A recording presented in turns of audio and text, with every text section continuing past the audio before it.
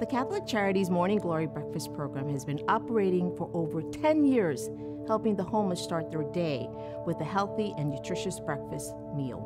We provide over 2,800 meals a month to the most vulnerable people in Danbury. Since the pandemic began, there has been significant increase of people needing our help.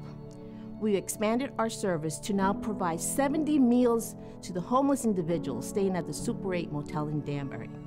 In addition, the Morning Glory Marketplace provides personal care items and household supplies to the families that are at risk due to illness, are unemployed, or are struggling to make ends meet. My name is Mac Wade.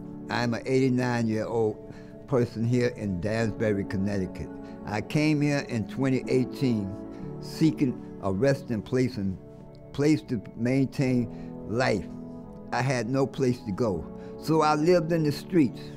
From place to place on the sidewalk, no one had any record of my existence. Catholic Charities finally got me and found that I was back here and hooked me up and placed me in Super 8 Hotel.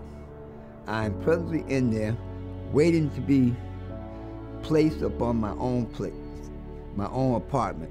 But other than that, I thank God from Catholic Charity, the food that they bring to us every day, allow us to eat, the nourishment, the joy and happiness that we receive as homeless people receive here in Danbury through Catholic Charity. I thank them, I praise them, and I know with their will and their help, God will help me find a place, and they is very, very honorable, respectable people. In God's name I pray, amen.